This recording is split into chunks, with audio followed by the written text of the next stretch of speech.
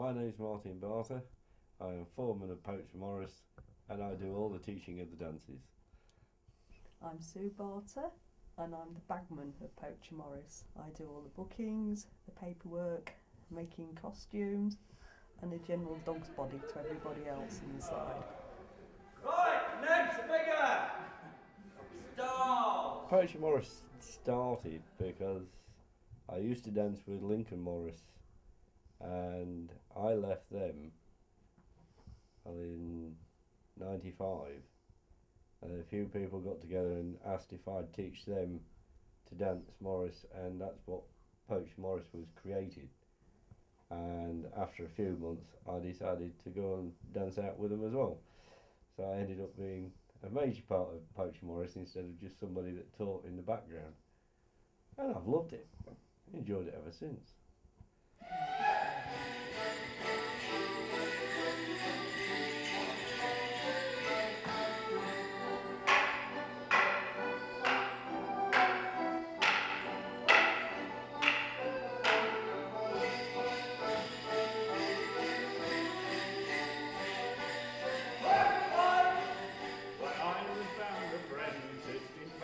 Lincolnshire, for well I served me master for nigh on 7 years, till I took up to poaching, as you would quickly hear. Oh, 'tis my delight on a shiny night, the season of the year. Oh, 'tis my delight on a shiny night, the season of the year.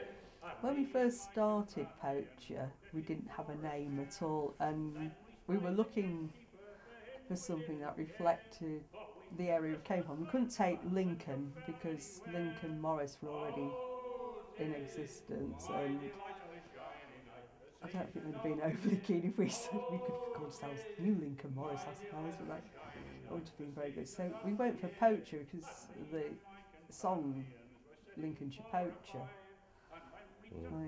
We could have called ourselves Yellow Bellies, I suppose, but it's something that people don't automatically think, oh, Lincoln, whereas everybody knows Poacher, Lincolnshire Poacher, but we don't sing it.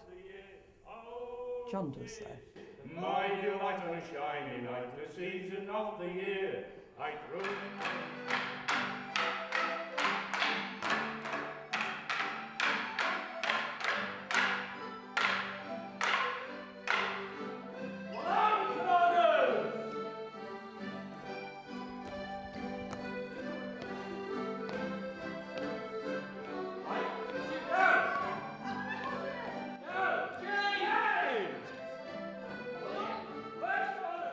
We got the girls who are all related to each other. There's Kelly and Emma, who's just come back from having baby Lucas, they're sisters, and George is their cousin. Joel is a very nice young man when he's here. Yeah. Certainly one for the ladies. It's usually bounding across the room. Hello, I'm Joel, and you are. And you can see people go, calling back in horror. But at least he makes people feel welcome. He does. Whether they like it or not. Yes. Then we've got Mark with his wolf's eyes, the contact lenses that he has. And the thousands and thousands of tattoos. Yeah. Yeah, actually some of them are quite good. I've got a tattoo. I don't like tattoos, but I've got a tattoo. He's actually got the Poacher Morris logo on his arm. I got Big John, the tallest person in the entire side. Multi-talented musician. Multi-talented folk singer or shouter. Yeah, yes, he likes shouting sea shanties at people. And there's Pete, he's the squire.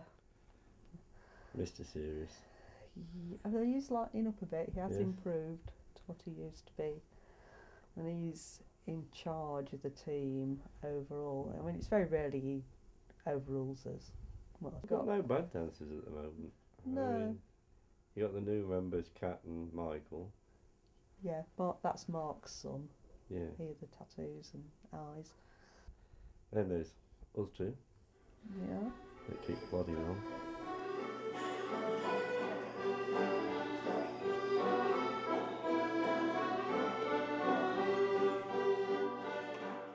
How we came up with the colours for the team. Is this the... Shall we tell them the truth? Right. Yes. When we first started up, we started with cockfold dancing because that's all I knew. Well, we learnt the border, and then we decided we were going to face paint up. And I wanted blue, yellow and white because I'm a Leeds supporter. And our squire overruled me then because he was a Wolves supporter, and that's why we have black and yellow.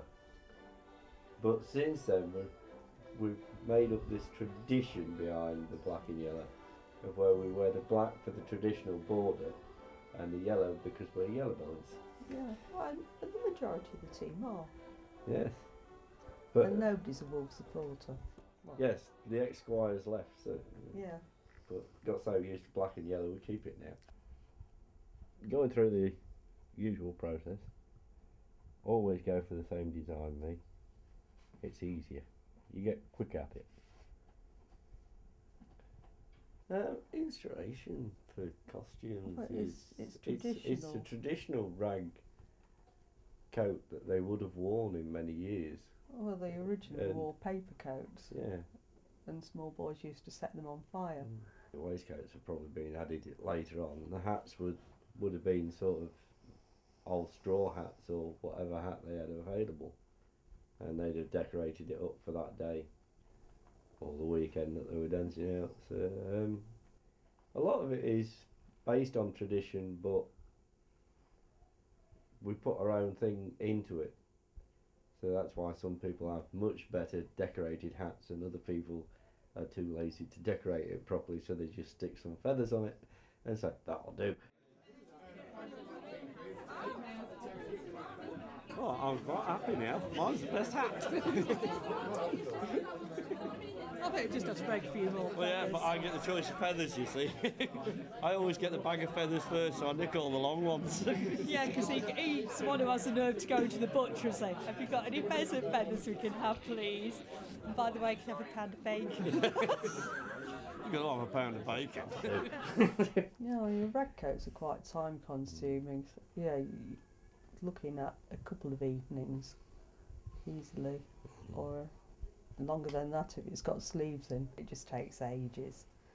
You lose the will to live after a bit. Yeah. I mean, that one that's hanging up now, that one's sort of in the process of being made, and it's pinning rows and rows of strips on, sewing it and then pinning another row on, and use all scraps and odds and ends that we've got.